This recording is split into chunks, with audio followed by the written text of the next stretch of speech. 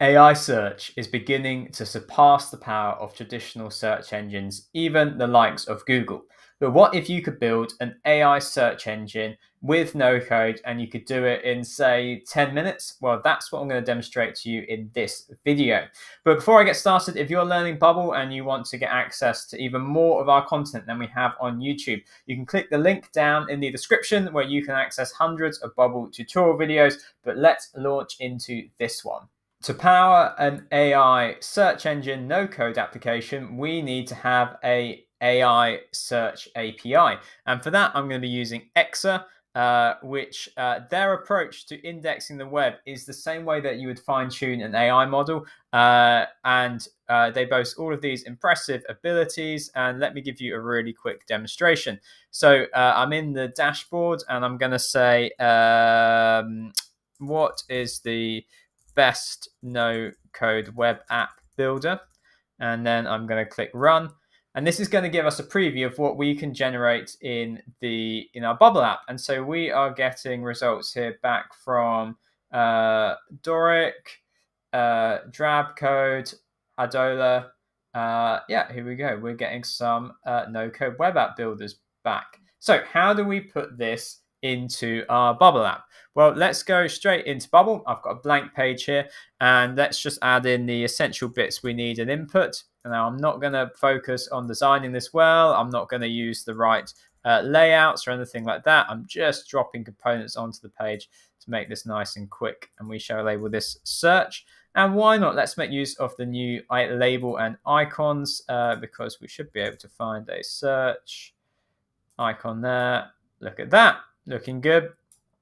Right, next we need to connect to the Exa API in order to send queries and get responses back. So if I go into the playground, we can see that it actually prepares everything we need to know, and it is right here ready. Different AI tools, different APIs have different playgrounds. This is nice because it just tells you everything you need up front. So we need to translate all of this into our Bubble app. So let's go back into the editor, and I'll go into plugins, and then we need to go to the API connector. If you don't see the API connector, you add it through Add Plugins. It's free, it's made by Bubble, and as you can see, it allows you to connect to almost any service under the sun that has an API. We've got email, transactional emails, we've got other AI tools, we've got weather, we've got other search tools, all of which I've demonstrated in previous videos. So let's add in a new API, and I'll call this Exa.ai. Right, now, most APIs require some form of authentication because effectively they need to know who to bill for what's being used. So we see that we have to authenticate with API key in header. So I'm going to copy that and then say private key in header. Now, most use the key name authorization. They don't want that. They want X API key. Then let's go back into here, and here's an API key. I will be deleting this before publishing this video, pasting that into there. Then are there other shared headers we need? Well, it says accept application JSON and content type application JSON. Now, I know that in a recent change, Bubble has made content type application JSON a default. I'm not sure about accept, so I'm going to try it. If it fails, this is where I'll come back to. We now need to make a post request to this endpoint. So I'll copy the endpoint, and we'll say AI search post, paste it in. I want to set this as an action because I want a button click to trigger this action in a workflow. So I say action, and then we just need to put in all of the body content that's required. So I'm going to copy all of the data section here, paste it in. Okay, and now we should have enough to actually test it. So we're going to initialize the call. And this is testing, but also it's a way of instructing Bubble what sort of format to expect in the response. So let's initialize and see what happens. That's good. You see, it's very quick indeed. And we get back a list of JSON here. Okay, it's all of the content. And actually, we get back quite a bit of text about each item. That's perfect. Now I'm going to make special note of the results list is AI search results because I want to be able to display this on a page as soon as it comes in. So I'm going to click save. But we want to make some of this dynamic. We want to particularly make the query dynamic. So I'm going to delete everything there, including the speech marks. I'll explain why shortly. But this will be our search term. Doesn't matter what you label it, entirely up to you.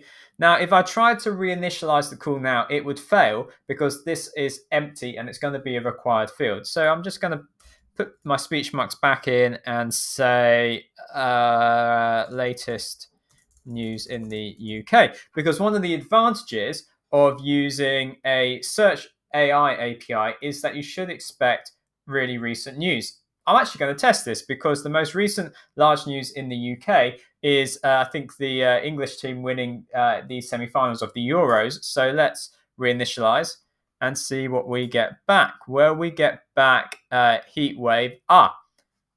This is interesting. We get back Heatwave and it's published in 2022. We also get more data from 2022. Okay, it's all from 2022. Now, I'm going off script here, which is to say that we can select the crawl range. So let's say the last 7 days. I'm going to copy this in.